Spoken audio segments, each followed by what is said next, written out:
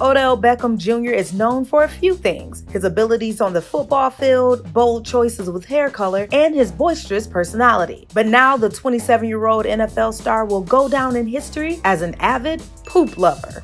Yes, we know that sounds weird as hell, but that's what has the Cleveland Browns player trending on Twitter. According to a woman who goes by the name Slim Danger, Beckham asked her to have a bowel movement on him while engaged in a sexual escapade. Danger revealed this startling information during the second episode of the Thoughts Next Door podcast, while also stating that although she attempted to fulfill Odell's desires, she was unable to defecate on demand. Woo!